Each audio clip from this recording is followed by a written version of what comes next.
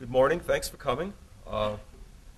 Thanks for the invitation. It's kind of you to squeeze us in between semester break and the presidential hopefuls who will be here before long with their advanced folks and handlers and pollsters and media. It's going to be a busy time. Is the mic on? Good. Sorry? It's not on. He's not. No, it isn't. There's a little clicker. Right, so which is forward? Moves This it guy. forward. That's forward. Good. Thanks. And you want the mic? Yeah, good. Okay. I've got a couple of connections here to El Paso. Harmon Hosh, who's out there someplace, was a colleague from my first tour at NSF 10 years ago. I shouldn't say that it was that long ago. He and I look so young. And Sarah Graneski and Tim Collins, hi Harmon, are out here someplace. They've come as assistant professors. They were graduate students of ours at ASU. I am one of those IPAs, so while I look, dress, and talk like a federal official, I am really nothing but a professor from Arizona State University who is masquerading as a bureaucrat. There's a reason I get to do this now, which is 10 years ago I was a program officer, and before I became a division director, I counted up that I have handled 1,000 proposals in some capacity or other as a program officer, a panelist, a reviewer. Of course, I've had grants declined, I've had research grants and training grants. So I've seen just about every aspect of the merit review process. In fact, I even wrote a book about it with Daryl Chubin 17 years ago. So that's why I get nominated to do this. And I've got a pretty ambitious agenda for what I'm going to try to cover today. First part will be about NSF and about me. You've just heard the part about me that matters, I think. Then I want to talk a little briefly about the mechanics of the proposal process. So just understand the general shape of it, because that sets the stage for talking more detail about the review process.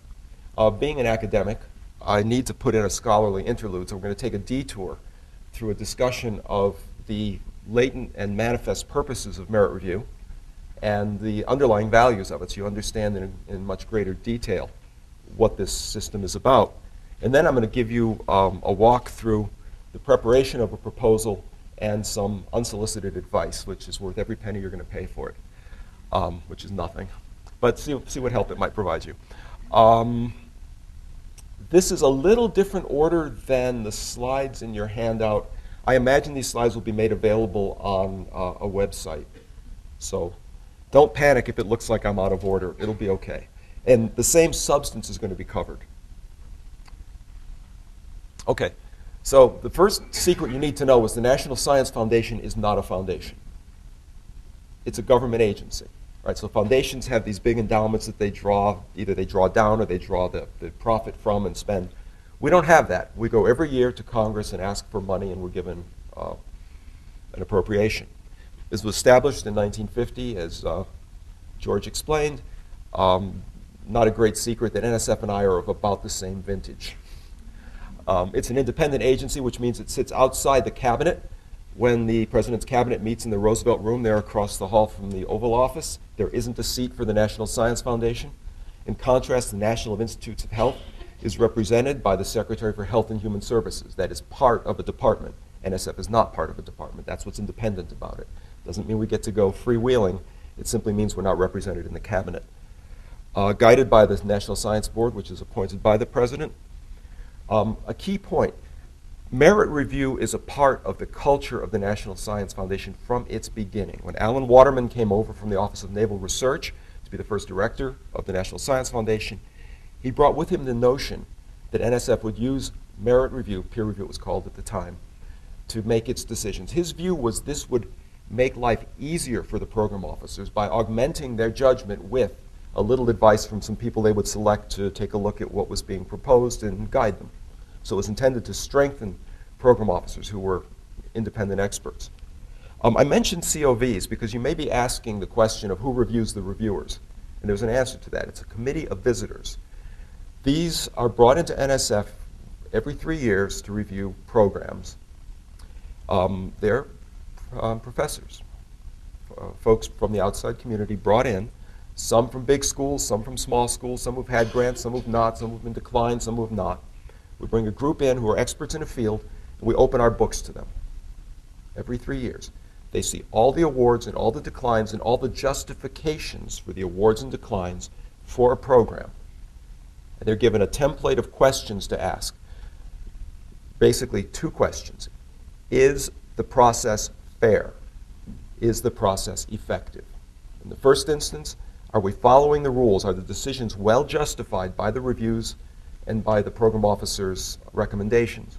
And secondly, given that we're fair, are we effective? Are we funding good science that's producing good stuff? These are a product of the sunshine laws of the mid-1970s. We won't relive those years, but suffice to say that bringing a little light into the process of government was a priority those years.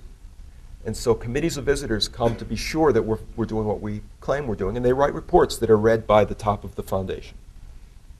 2 other key points. The National Science Foundation is a permeable organization. It brings rotators in, it brings reviewers in.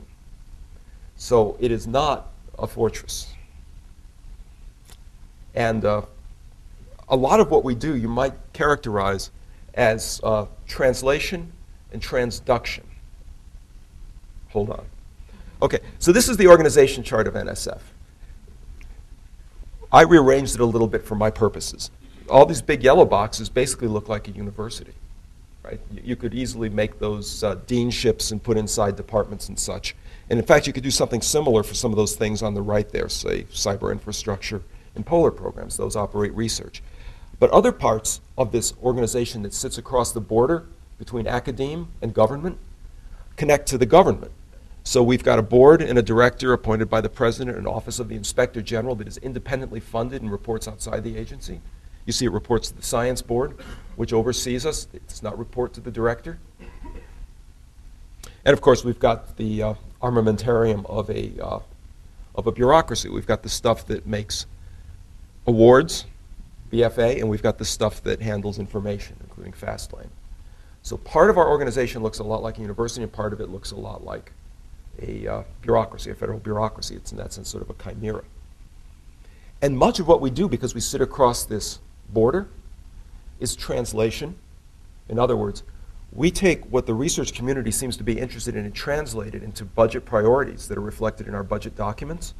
And we write these golden little phrases. This is part of my job as a division director. I get to write these little tiny sentences and paragraphs that have like $1 million attached to them that are intended to capture what looks like an emerging good idea that we're trying to get support for from Congress. Similarly, we try to translate for the research community the national priorities that are set by the president and by Congress. So it's an interface organization, and that's some of what goes on not only in these outreach days, but also in panels, where we communicate to our panels and our committees of visitors something about the trajectory that we're on. Transduction. Now, some of you, I'm sure, are either physics professors or paid attention in high school physics. So transduction is the conversion of one form of energy into another. Telephones do this, for example, by taking acoustic impulses and turning them into electricity, and then back the other way.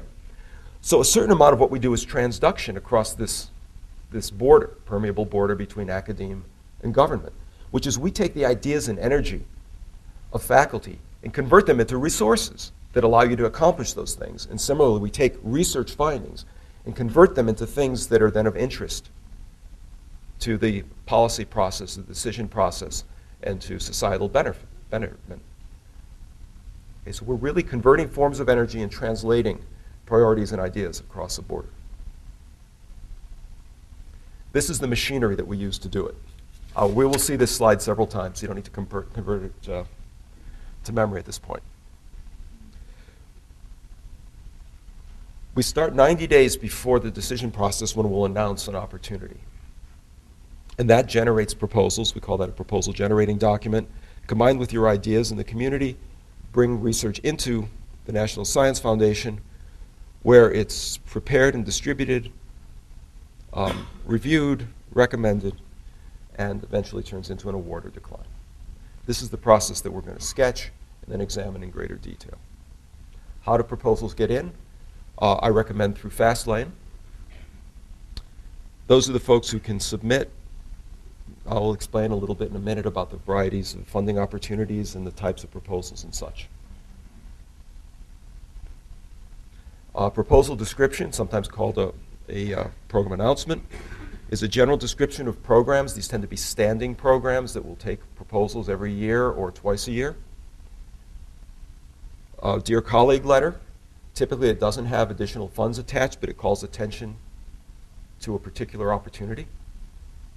It might say that we're interested in more research on complexity, for example.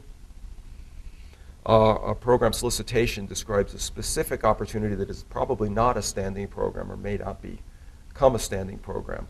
For example, cyber-enabled discovery and innovation is announced with a solicitation, as is the science of science and innovation policy. 3 broad ways that you'll find out about funding opportunities at NSF. How do you respond? With letters of intent and preliminary proposals only if we ask for them. Otherwise, you can make informal inquiries of program officers. To take an example, the cyber-enabled discovery solicitation asked for both a letter of intent and a preliminary proposal. We use these to shape the review process. We have some idea of what to expect, how much of what sort, what are we going to need to do to set up a review. We also use it to try to keep the proposal load manageable by screening pre-proposals. Typically, the standing programs ask you to send in a full proposal with none of the preliminaries. You're welcome to ask program officers in advance whatever questions you have, but you don't need to send anything formal in.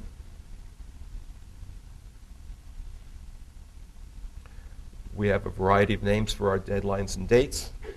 Target dates are dates that we ask you to aim for. Typically, it's okay to miss it by a little bit. You can't miss it by a lot. If you're going to miss it at all, it's best to let the program officer know. It's possible that if you miss it by enough days that you will not make the current panel, but it'll be held over for a later panel. A deadline is a deadline. It's hardwired in. If you're late, I heard discussions that folks were late even by seconds. And when the door closes, it closes. Computers are merciless. We have submission windows where there's a flexible amount of time in which you can send your proposals. And certain things, small grants for exploratory research, conference proposals, supplement requests, we'll take at any time. We may not fund them at any time. We may end up holding them for a certain period in the funding cycle, but you can talk with your program officer about those and send the proposal in whenever convenient. Some words of caution. Don't wait, don't be late. Don't count on time extensions. Be sure you know what you're sending in and where well ahead of time. Faculty in the room, talk with your sponsored project office early and often. They need weeks of lead time typically to get things together for a proposal submission. And afterward, keep an eye on the receipt from Fastlane. Don't count on being able to fix last-minute repairs, but don't abandon hope if it turns out the next to best version of the budget justification happened to creep in. We can sometimes accommodate a replacement of chunks of text. Okay. So now you have some sense of the mechanics, how things find their way into NSF and so forth. Now we can get to something with a little more substance to it. We'll talk a little about the review process. 3 phases to it. The first phase is administrative review, where we check to be sure that it looks like a proposal and addresses all the things that we absolutely require. The second and most substantial is merit review, which is handled in a variety of ways that I'm going to describe in some detail. And effectively, it's a version of review. The decision by the program officer takes into account everything that is preceded and produces a narrative justification for the recommendation of awarding or declining a particular proposal. It doesn't sum up the scores and look at the average. It doesn't go down the list and draw a pay line, but rather each proposal is given a reason for its fate. I won't walk through all of these. You've got this in your handout. But we look very carefully to be sure that the proposal conforms to the requirements. Now, I've had pretty close to, actually a little more than 30 years experience with the grants process at NSF. And I remember in the early days of the mid-'70s, proposals would come in with a book manuscript attached as an appendix. Please consider my proposals, see my attached forthcoming book from University of Chicago Press. That's not allowed anymore. Proposals would come in with sections in 8-point type. You could barely see it. That doesn't happen anymore. If you were getting a little close to the page limit, you would run the margins out to a 1/4 inch all around. That doesn't happen anymore. Again, computers are merciless. So all those things are caught in administrative review. And if you slip through, well, good luck to you. But typically, they're caught, and stuff bounces back. So please be careful of these. Merit review. We really try to invest in the best ideas from capable people, and the way we figure out if that's so is by using the merit review process. It is virtually an article of faith at NSF. 2 criteria. The first one is intellectual merit, which has several facets. The second are the broader impacts, which again have several facets. Every proposal doesn't need to address every facet in equal detail. Some may be stronger in some than others. The 2 criteria are weighted in different proportions in different competitions. Black letters in the first line, transformative potential is a new criterion added recently by instruction of the National Science Board. Folks are wondering, what does it mean? What NSF is trying to do now is tilt the balance in the review process a little more toward funding big ideas that will change the way we think about a phenomenon in fundamental ways. Some people think of this in shorthand as paradigm changes or as contrarian research that fundamentally rethinks an area of scholarship. This has always, I think, been implicit in what we mean by creativity and originality, which are criteria that have stood for some time. But by calling it out by name, we are placing somewhat greater emphasis on it and asking proposers to think along those lines as well. Similarly, people sometimes wonder what we mean by broader impacts. Again, they may look different in different proposals. You want to put your emphasis in describing your broader impacts where your strength is. Some, for example, may produce a lot of educational material, a special collection, a web page. So others may involve underrepresented groups or minority-serving institutions more strongly and lead to degrees for folks from those places. So emphasize that. Others still may lead to direct societal benefits that will improve our well-being. If that's the story for your proposal, tell it. Okay? You don't have to address every single one of these, but you want to address most loudly and clearly the ones that are most pertinent.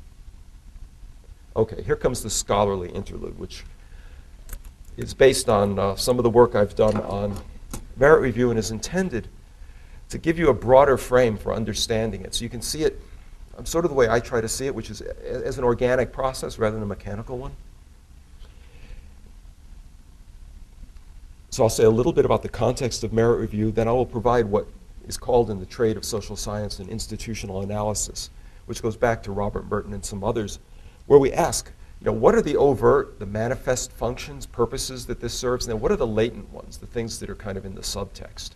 Try to bring those up to the surface so we can see them and understand more clearly what it's about. And then, relatedly, what values or principles guide it? There's a set of underlying principles for most social activities. Merit review is no different. What I want you to understand about merit review when we get to this slide or two toward the end is that it's being asked to serve a diversity of purposes and a set of values that are not entirely consistent with one another. And very often it's criticized because it's too much in one or the other side of the value spectrum for some people's taste. So once we've done that, I think we'll be in a position to talk better about what a proposal is, how to write an effective one, and that's where we're going to conclude the talk. Okay, now the best way to begin is to think about the alternatives to merit review, because remember, this was a choice made at the birth of the National Science Foundation. There are 3 other ways, at least, that funds could be allocated. One is just legislate. You can take the pot of money that we'd like to spend on science, divide by 535, the number of folks in Congress, and let it go from there. Or you can divide by states, or by states according to population. This has a number of, it sometimes is called earmarking or more pejoratively pork barreling, but it has a number of merits. It's democratic because it follows our democratic principles of letting our elected officials make decisions for our society. From that it draws legitimacy. Democracy is a core value of the United States, and it will ensure a certain degree of distributional fairness.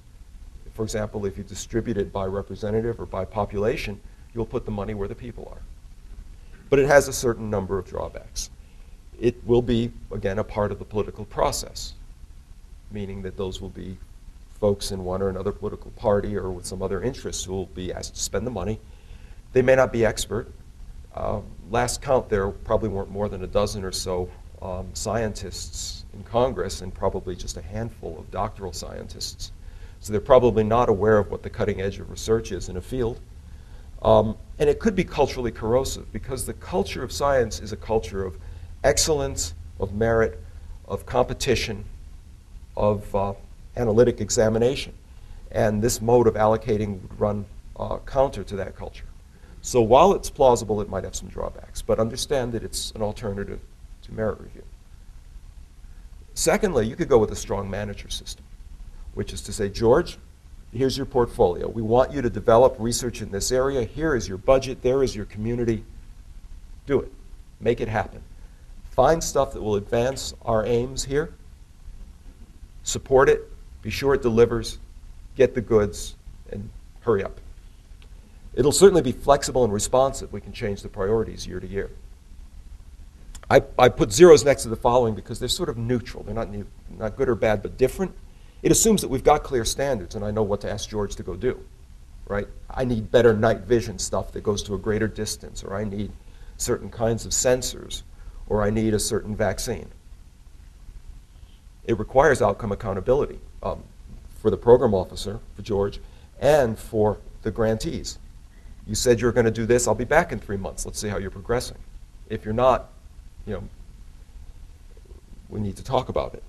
So it may not work for every purpose in every field. Sometimes you know what you want to figure out and how to go about it, in which case this kind of a mission orientation would work. Sometimes you may not be sure what you want to go about, in which case you may need another funding mechanism. Projects can have defined objectives, but a program, such as the programs that NSF and NIH support, is really intended to sustain a field of inquiry and allow the front edge of the field of inquiry to figure out what the next best thing to do is, rather than to say, here are our priorities, and we will tell you what the next best thing to do is. And another downside to this approach would be some things will fail. You're going to have to ferret out failure as soon as you can, cut your losses, and redirect your budget. You can't give someone a grant and say, you've got 3 or 4 years. Let's do something really exciting. You want to have accountability in a pretty short term so that you don't spend money fruitlessly. But still, an alternative to merit review. One final option. You can write a formula. There's a formula. I don't know what it means. But you can say, we will allocate money to institutions according to number of scientists with certain citation records, number of students, number of graduate students, number of, just your imagination is your limit here. Take anything you like, put it into the formula, put whatever weights you like on it. Just be sure you put dollars on the left side. And then you can say, we will apply this formula and then allocate the money. It looks objective, which would be a strength. But then, of course, there's the politics of who writes the formula. If you wanted to do it by student body, I'd be at the top of the list. I'm a professor at ASU. We got 60,000. So, I'd rather that than, these small schools like Princeton getting overfunded. Other folks might differ. They might trot out their Nobel laureates and say each of these is worth, so many of you. So, of course, there'll be a politics to that. And to whom do you give the money? To the state and then have the governor allocate it, or to the universities and let the presidents allocate it, or departments or institutions, or where? And then what do you do with it? So suppose you tell a department chair, here's your research budget. How does that person go about allocating it? So merit review may creep in anyway. You wonder also whether this mechanism will encourage creativity and responsiveness. How do you, be sure that the system is going to be lively rather than just take its entitlement and do its thing? How are you going to start young careers with this? You might end up giving all the money to the old folks, like me, who've got, long vitas and accomplishments, and you'd stifle the young people like Sarah and Tim. And of course, there's the possibility of gaming, which is once I find out what the elements of the formula are, I'm going to do the best I can to maximize those. Right? In which case, the system becomes a system about doing the things the formula wants. Of citation circles, for example. I'll cite you if you'll cite me, and we can both have lots of citations. Or, citation impact factors for journals. The best thing on earth you can do is found a journal that has really short articles with really long bibliographies that you publish very quickly. Then you can get a lot of citations to stuff in your field, in short order. So, understand that merit review is a choice. There's alternatives. We made the choice at birth at NSF. It informs and guides program officers. That's key. Our program officers are active scientific decision makers. We train them to do this. I tell my program officers this when I interview them for the job. I tell them this their first day on the job, and I remind them as they work there. The old guys don't need to be reminded, the permanent staff. The rotators, I remind. I say, are you making your decisions? You're not to enact the panel's will. You're not to follow the reviews in rank order. I want you to make decisions that match your vision of where this field should be moving. You're responsible for your field. You support the stuff that you should be going into. You have to find a way to move away from the stuff that you've decided is played out. And it's your call. Get the advice you need and manage your funds. For that reason, and others, some of the purposes of the merit review process are subtle and are often missed. It's certainly a process for what a guy named Kees Lapere, he's a Dutch science policy official, calls grading the grain. Bring the proposals in, tell us what's good and bad. Let's sort the wheat from the chaff and let's figure out which wheat is better than which wheat. But it's a lot more than that. It's a source of expert advice. It advises the program officer, but it also advises the proposer. If you write a proposal to NSF, you will get back verbatim reviews, which may not agree with one another, but some of them go at some length. I've seen some that go 3 or 4 single-space pages. I've written some that go 3 or 4 single-space pages. They provide detailed technical advice to the person who wrote the proposal. You can take it or leave it. Some is good, some is not so good, but you get some advice from people who are knowledgeable. Taken in the aggregate, this is shaping the field. It also shapes the program, which in turn shapes the field. So, for example, a program officer will ask explicitly, let's take the social sciences, are we doing enough qualitative research? Are we funding too much work that works with large national data sets and highly quantitative analytic tools? Should we be doing more stuff that's qualitative? And if the panel says yes, the program officer should reproportion activity and communicate that, and it should be reflected in what's encouraged in the proposals, including, for example, taking a highly quantitative proposal and saying, can you add a qualitative element here that'll enrich it? My clicker working. It's a flywheel. One of the brightest ideas in science studies is this one in the middle. Thomas Kuhn first proposed it before he wrote The Structure of Scientific Revolutions. He wrote a little essay titled The Essential Tension, which is the tension between tradition and originality in science. And all of science is caught in this tension. On the one hand, new results build upon the theories, the methods, the concepts, the findings of what preceded. On the other hand, all science strives for originality, and it tries to do both simultaneously. And of course, then when you read The Structure of Scientific Revolutions, you're reading how Kuhn saw this tension playing out, which is that you had this punctuated equilibrium model of a paradigm that shaped things and guided research for a time until anomalies built up that it couldn't account for, and then a change occurred. But what merit review does in part is lend a certain amount of inertia or stability to a field. It makes that connection between what we know and what's claimed to be original in the proposal, and it effectively tests those claims for originality. Are these really new? Has this been done before? Is this plausible? Contrast that to some sort of funding formula mechanism where you've got the money and this isn't working out, but you've got to deliver. You might bounce offline and bounce offline and bounce offline looking for the quick publication, the low-hanging fruit, rather than stay on course to a very good, challenging research objective that's just really hard to get to.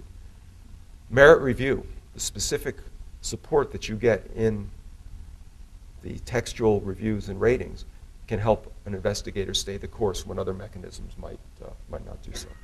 But again, this is a latent function of merit review that's easy to miss if you think it's only about grading the grain. It's a mode of scholarly communication in a couple different ways. When you look at how it actually works, ideas are proposed a couple of years before they start to show up at scholarly meetings, and 3 or 4 years before they start to show up in manuscripts that go to journals. In effect, influentials in the field, and if you yourself volunteer as a reviewer or a panelist, you'll be among those influentials, get to see and vet the ideas. They become aware of where the front of the leading edge of the field stands. That clears the way for the acceptance of these ideas because they've been heard before, or this general theme has been heard before through the review process. Simultaneously, the communication often works in the other way. You'll have a person on a panel who will learn of someone's research and say, you know, I'm going to organize a session at a professional meeting on that. I guess I should invite her. I didn't realize she was interested in this, but now I see that actually if you approach this problem that's interested me from that perspective, it's a richer approach.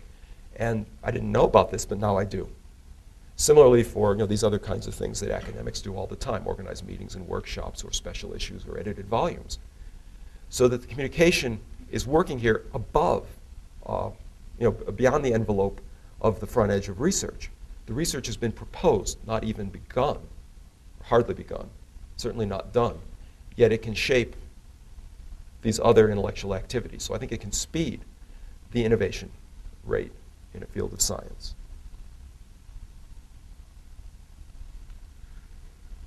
It's an enactment of professional authority. It's a way of saying science is a profession separate from other endeavors. There's lots of other allocation decisions we make where we do not use merit review. By having scientists make the allocation recommendations and evaluations, we're setting this enterprise apart from other enterprises. There's a lively debate in the fields of science studies and science policy about the degree to which that's a sensible thing to do. But merit review does it. It also creates a preserve where other considerations will not enter into the decision. I suppose I can say this on the record. Every so often we get a letter from a member of Congress that says, so-and-so sent a proposal in and either, it's coming or it's in. Or it might say, and it was declined. And why was that? These things get bright red flags from the very top of the foundation. Folks in George's office, when they see a letter that's got the Congressional frank on it, that has the return address of Capitol Hill, they open it. And they look at it. It was an interesting experience. Of course, my first time at NSF, I went there from being a faculty person where I was accustomed to my mail's my own. It would come opened with the envelope stapled, and it would be stamped with what it needed. In one case, I gave a book to a member of Congress who invited me to lunch. He's the only historian of science in Congress. And so I gave him a book I had on the shelf. And so he thanked me for it. So it came to me, no response necessary. I mean, I could have said, oh, you're welcome, but when it's an inquiry about a grant, we are given a very strict template, and we will respond and within a certain number of weeks saying, this is what's happened. But that never enters the review process. It stopped at my level, division director level. We don't ever go into a panel and say, and by the way, what you need to know is that John McCain is really interested in this proposal. So bear that in mind. That never enters the room. It's a preserve separated from that. We catch that sort of interest at other levels. So this is important because you see it keeps this process lively. That said, merit review is a place where social considerations may enter. This is formalized in the broader impacts criterion that NSF and NIH share in different ways. It's captured as well by program officers being the decision makers, where one of their explicit criteria is to think about a balanced portfolio. In other words, think not only about whether you're supporting the right subject matter for your field, but the right people, the right regions, the right sorts of institutions. And if you want to make an argument to make this award to this person at this institution because that's a minority-serving institution, that's an undergraduate institution, some other reason, we say it's meritorious science, but other things equal, I see further benefits in making this award to this school that's not had one. That's a fair argument. It's a fair argument for a program officer to make. To say, I'm doing this because when I consider other benefits of research investments, those direct me to make this award for this project that in other ways also meets, scientific standard. At the National Institutes of Health, these things are called specials, where they're funded out of priority order. I think through this mechanism, it's possible to contemplate greater citizen participation in science. I won't go there, but this is something that's being talked about again at kind of the leading edge of science studies and science policy. How do we manage a better engagement of scientific and technical folks with the citizenry? There's stuff to learn on both sides. It's a way to improve the responsiveness of science and a way also to improve citizen understanding of science and engineering. And there are experiments in this regard in some European countries that bring laypersons into the decision process formally as members of panels. Okay, so that was my set of manifest and latent functions, and you've got them in your handout so you can review them. I won't do that here. I want to talk just a little bit about the competing values that we ask merit review to serve. This will be fairly brief. If you go back to your Sociology 101, social values are the standards by which we judge if something is good, beautiful, true, and some other things. So the values are the standards, the criteria that we use. They may be unitary, such as, honor older folks, period. The grayer the beard, the more honor. But in other cases, there may be a certain amount of what Robert Merton called sociological ambivalence, two values that seem to have roughly equal weight in a decision. Too often, I think, when people criticize merit review, they're not thinking about the competing values that this complex is being asked to serve. Now, here's several. I won't go through every single one of them. But take a look at, like, number 2 here, effectiveness and efficiency. We ask the merit review process simultaneously to identify the best science that is very original, transformative, creative. At the same time, to do this cheaply. We don't pay reviewers. They get their expenses covered in a very slight honorarium. I can't even remember what it amounts to these days.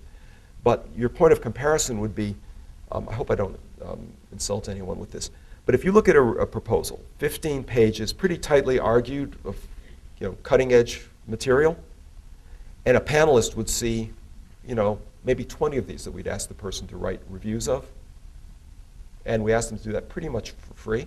They get paid for their time in DC. Compare what you would have to pay a lawyer to go through the same amount. So, and also in the aggregate, NSF spends 95% of its budget on research and 5% on figuring out what research to support. So we're asked to be very effective, but also to do it without costing a whole lot in the process. We could pay lawyers' rates and say, again, I shouldn't diss that profession too much, but suppose we said to reviewers, we will pay you $500 a proposal to read this really carefully and write us an extensive critique. It would be less efficient. We'd be spending more money. We'd probably get much more detailed critiques than we get for free. We ask the system simultaneously to be sensitive and selective. These are terms that come from engineering. A sensitive measure is one that detects whatever the signal is. A selective measure effectively excludes noise. One way to compare this is to think that a sensitive evaluation of a proposal would detect whatever originality happens to be in it, however hard to find. A selective measure would exclude anything that's silly, however slight the silliness. So now translate these. Imagine that you're trying to be sure you're supporting transformative research, but you're not going to get yourself any Golden Fleece Awards from the second coming of William Proxmire, who tries to hold up to ridicule anything that's slightly out of the ordinary. One of the famous Golden Fleece Awards back in the day, this would have been in the early to mid-'70s, was work done by Zick Rubin, a social psychologist, on the difference between liking and loving. And what he found out was that if you had a couple together in a room, mutual focus, looking into one another's eyes for an extended period, was an indication of loving rather than a mere liking relationship. You'll find this in almost all the social psychology textbooks now. It's a landmark study, not at all worth a golden fleece. But if you want to be sensitive to any element of originality, you may have to reduce your selectivity a little bit and accept the fact that you may be supporting some stuff that's a little outlandish. If you want to be certain that absolutely nothing you support is in the least outlandish or controversial, then the chances are you're going to leave some good stuff on the cutting room floor. You can't help yourself. These are competing values. Many others of these are similar. So the key thing to remember is this is a complicated system, merit review. It's not just about grading the grain, and that it's being asked to honor a variety of values that are not always in harmony with one another, and to do so at the same time. So what does this all mean for what I've come to think of as the contraption, which is this mechanism we use that takes our interests and your great ideas, grinds through them, and generates awards and declines at the end along that timeline. There we go. Back to our friends, the merit review criteria, and what happens in the middle of the contraption.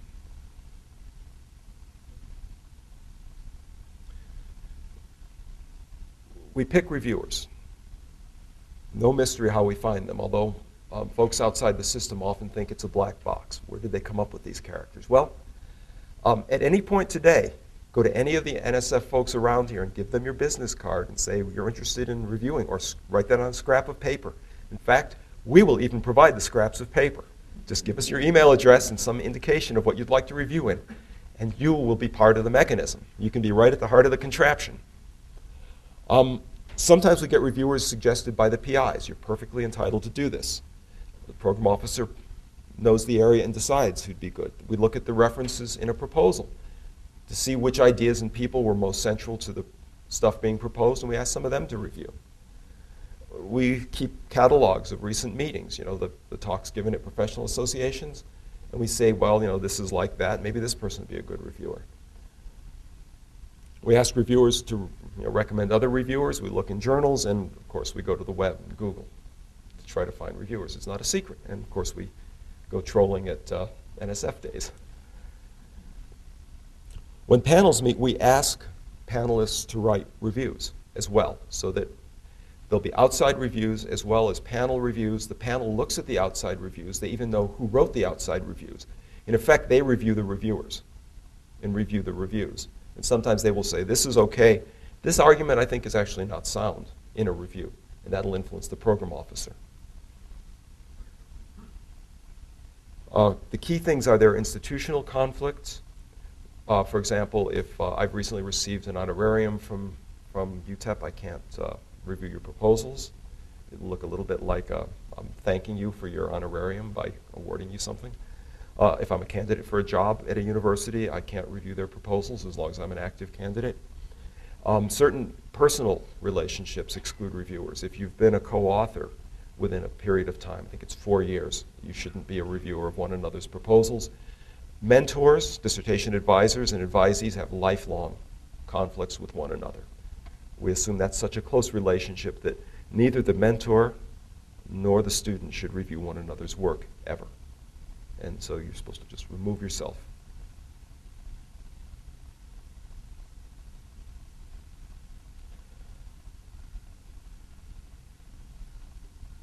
Program officers are active decision makers. We ask them to read the reviews and respond to the substance of the review, not the rating alone. So that we sometimes get people who've been declined who will write to us and say, but I got 3 excellents. But an excellent that says, this is a timely idea that's really well explained, and I think this is just a crack PI, isn't really helpful. That's an endorsement. That's not a very penetrating review. So if that's what we got for a review and an excellent, that's not going to have much weight compared to one that goes through and says, this idea is important because, this method will work because, and maybe it then says it could be better if this investigator is accomplished in these ways. Okay? It's much like what makes for a good letter of recommendation for a student. Right? If you write a letter of recommendation for a student that says, this guy is just wonderful, really great, top-notch, first-rate,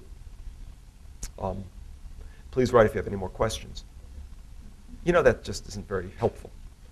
So there could be a lot of these very, these gossamer reviews and a couple of really trenchant reviews that rate something just good. And the trenchant ones will win the day. The program officer also looks for fairness. If we get a review that's foaming at the mouth, and in fact I had one when I was a program officer, we treat these with a stapler, which is that you fold it over and you put a staple through it and you say not considered. And we leave it in the jacket. So when the committee of visitors comes later, right, because these things are all like electronically visible, they will see this foaming review and you'll say, yeah, but you see, not considered. So those aren't helpful either. But the program officer checks to be sure that this review is fair. It's not ad hominem. We're looking for the reasons. And of course, the key thing is that this is an organic process. I don't know how many of you have had panel review experience with NSF and with NIH. I have done both. The NSF process, in my view, is more organic. At NSF, what happens is the program officer actually uses the panel as an instrument of evaluation, sometimes asking questions, provocative leading questions, such as people will be moving toward a recommendation to fund a proposal, and a good program officer will say, well, what do you make of the Blatz review here that says that really there's not much new in this? And you get the panel to go on record with an explanation for why, indeed, the Blatz criticism should be set aside and why this is, in fact, imaginative work. So the program officer is an active interlocutor of the panel, not a passive recipient of its wisdom. The NIH system is different.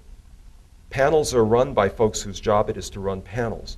And the decision makers for the programs generally do not speak. They watch the panel. They don't run the review process. They don't interrogate the panel.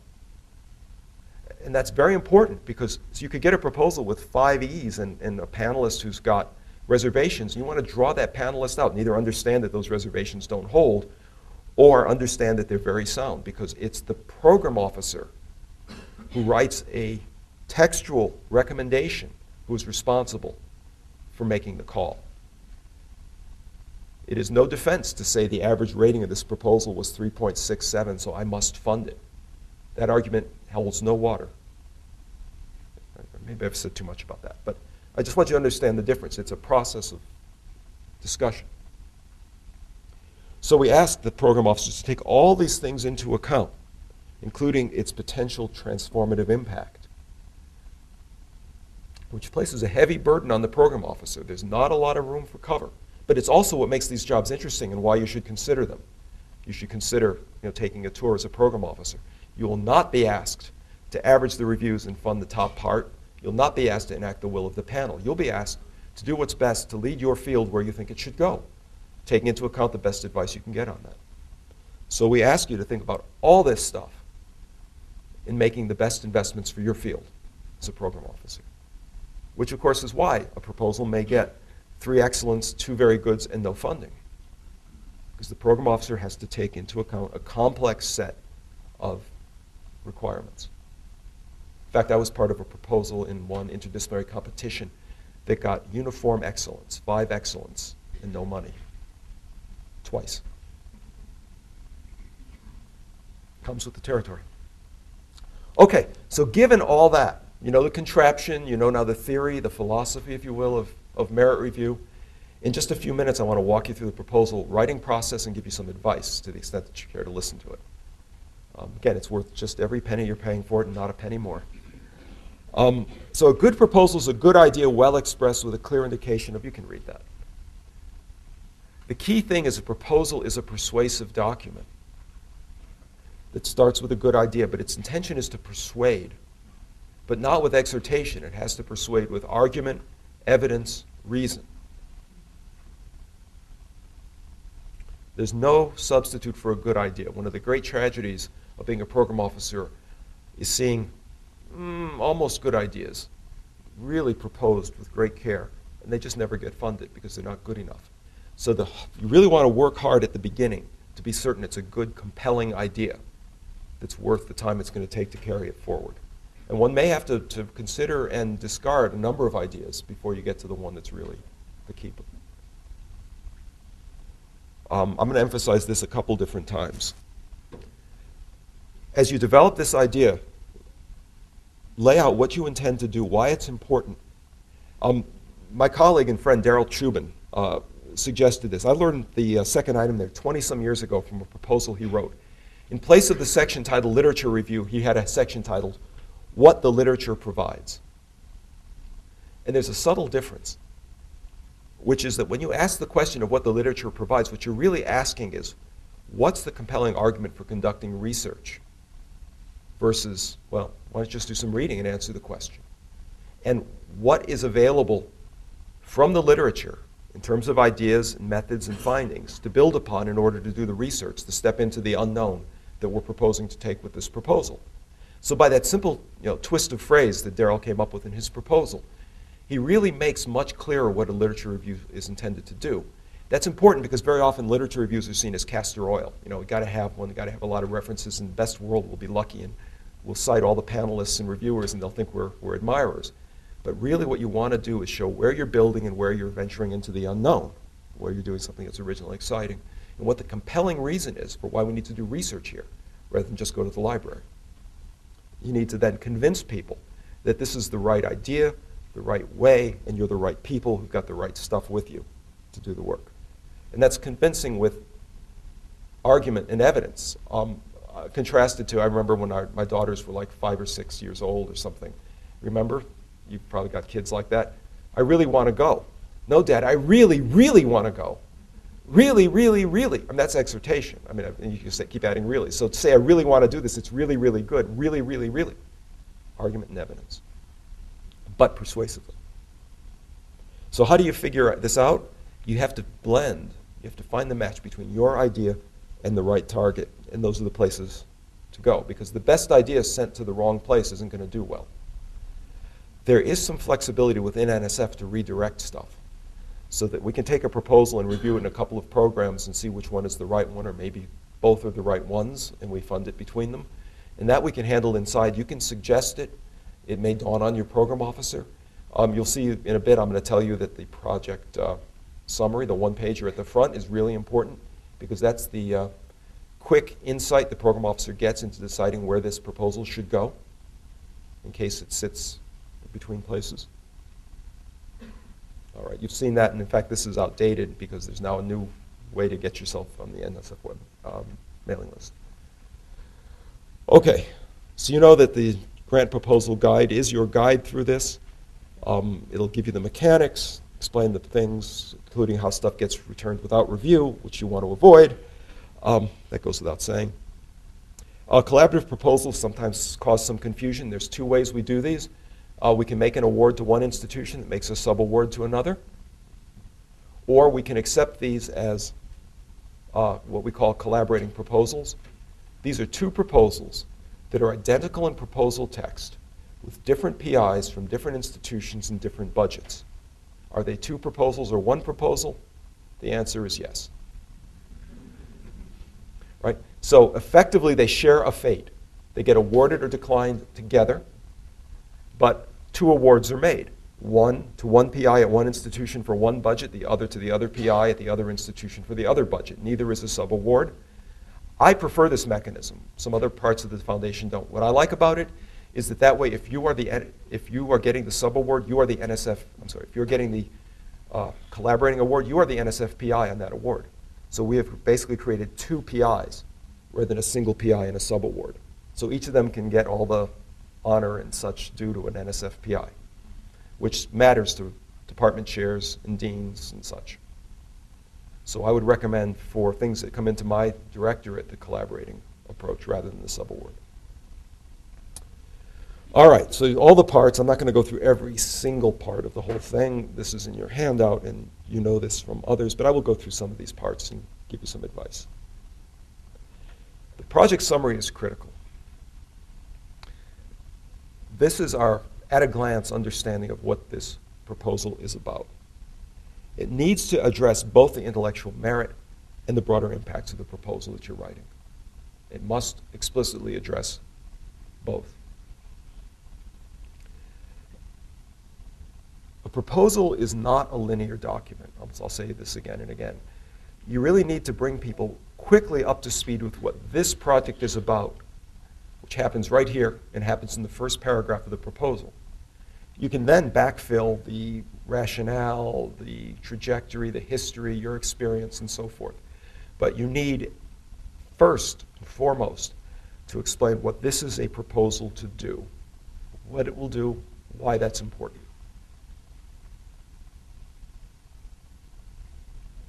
The heart of the proposal is what's called the project description. This is the 15 pages. And we'll say a lot more about this. What's the research aiming to do? Why is that important? What does the literature provide, and why do we need to take this step into the unknown, this relation to the present state of knowledge? That's where you would argue for the originality and indeed the transformative potential of what you're doing. Don't be shy, but be careful, because it's going to be examined by experts. The NSF review process, especially when we use a combination of email reviews and panel reviews, places you really in double jeopardy. On the one hand, your proposal will be reviewed by the world's best experts. We're not limited to the United States. The world's best experts in the area, to the extent that we can induce them to write a review of your proposal. And to a group of generalists who may be more interested in the general trajectory of the field of chemistry or computer science than the specific arguments that are at the cutting edge of your research area. So your proposal has to pass muster both with the people that live and die for your sub-specialty, and for the people who are thinking about the very big picture and the priorities for the field. It's a challenging review standard. So as you write, you have to really write with both audiences in mind. Results from prior NSF support. If you've had a grant before, I think it's within the preceding 5 years, you have to explain what you did with it, what we got from it. It's important. I would hold off on the next proposal until you've delivered on the last one. So it's not a linear document. That's important because very often proposals like to begin with the history of the problem in the field. In the beginning, there was the atom, and it was good. What we're looking for is, in the very beginning, is what is this proposal about? What's the problem? What are you going to do about it? Why does that matter? Who cares? The more original, subtle, and complicated your ideas, the clearer, more careful, and more lucid your explanation must be. This would seem to be obvious, but too often we get proposals that say, well, this is just not helpful. Lay it out. It can't be that this is so complicated and richly exciting that you can't tell us. You've got to be able to tell us. I don't know if I say this below or not, but the reviewer is never wrong. You have to remember that. A reviewer is not going to read a proposal that she can't make heads or tails of and say, I didn't understand a word, it's brilliant. The reviewer is going to say, boink, gone. So bear that in mind. I mean, that's the way you'll treat it as a reviewer. Wait till you see some. That's just what you're going to do. There's a great quote from E.M. Forster, the novelist. How do I know what I think until I see what I've written? So you've got a right to think. Don't expect to think it all out and then write 15 pages start to finish. You're going to have to think as you write as you think. Having done that, the only way to make this intelligible to anyone else is to rewrite it. You must rewrite for clarity and impact, and Hackett's dismal law of writing is that it's not finished till you're sick of it. I have never written anything any good. Well, some people would say I should stop there. I've never written anything any good that I haven't written and rewritten until I couldn't stand to look at it anymore. When it was new and exciting and great, it was underdone. There was extra in there, stuff missing. I see a lot of heads nodding. Those of you who are going to write proposals, remember this. Those of you who advise people who write proposals, they're not to finish the draft at 4 o'clock the afternoon you're going to push the button.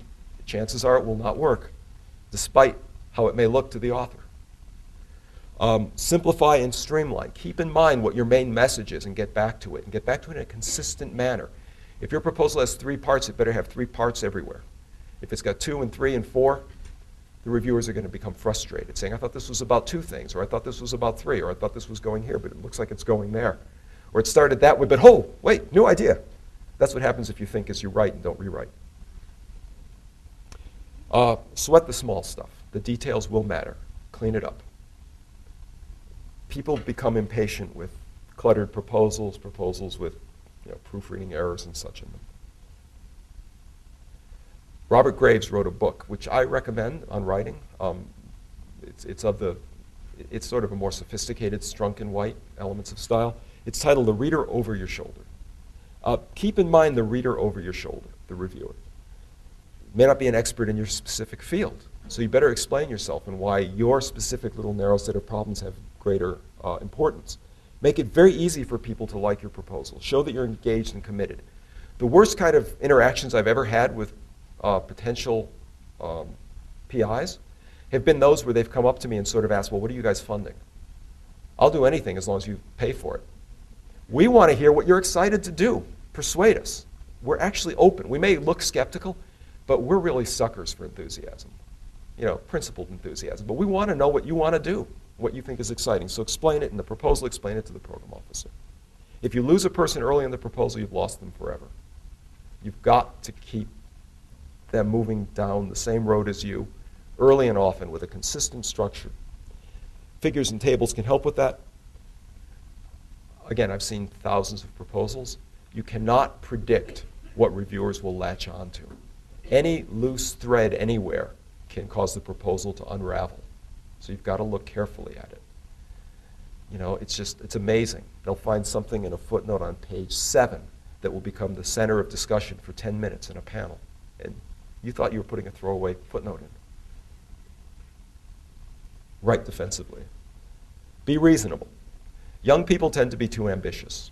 Just remember that when you're advising them. They should scale their activities down, usually.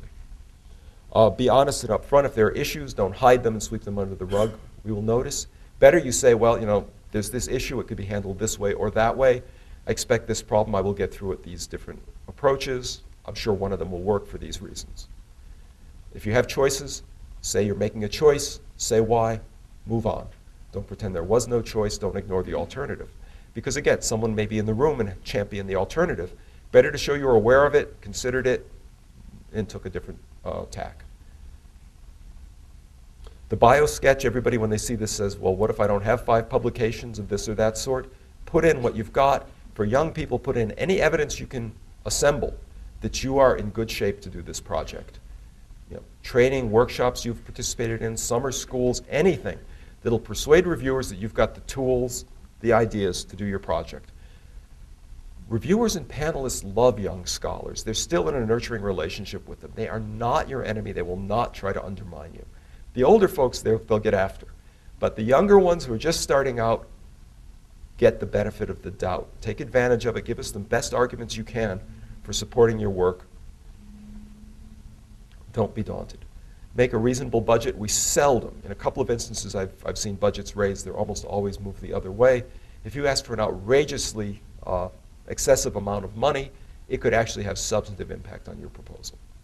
Typically, I tell panelists, ignore the budget. They love to fiddle with budgets. I say, don't worry about the budget. Give me some advice about it. Are these ideas good? We'll figure out what's worth spending on them. That said, a budget that's outrageous will color your whole proposal. Don't include other stuff unless it's required. List all your current and pending support. If people think you're concealing something there, it won't stand well. You'll be surprised how small Washington is. NIH talks to NSF a lot, so just be explicit about it.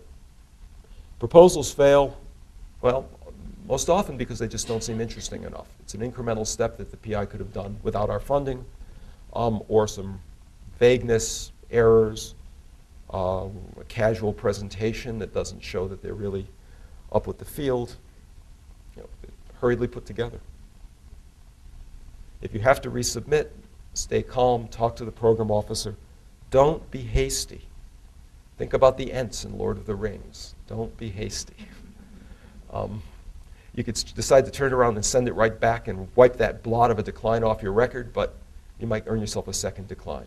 Be sure you've thought it through. NSF has a good institutional memory, particularly in the standing programs. So we'll remember that you were close, we'll remember what the other reviews said of you, and we'll treat your proposal accordingly. In other words, that capital that you've built up with those 3 excellents won't be lost. This is pretty straightforward. Bear in mind that when the program officer calls and says, you know, I'm thinking of recommending you for an award, we have to talk about the budget, that you don't have an award yet. You're still negotiating, so be careful. I had one person call me up and say our program officer was meddling. He'd never been micromanaged by NSF before. It turns out that they were negotiating a budget. The guy wanted 2 summer months in his grant. The program officer said, you can have a summer month and a grad student. Oh, I've never been micromanaged like that before. Don't take the grant if you can't do the work on those terms. The program officer saw merit in the proposal only to the extent that it included some training opportunity for a graduate student. It was perfectly within the program officer's authority to do. And remember, it was an interesting conversation. We talked for about 20 minutes. He ranted and raved, and I said, no, you are negotiating, you understand. And if you really, really can't do this project on those terms, then he'll have to decline you. Okay, and that's where you can get help. Thanks for your patience in listening to this.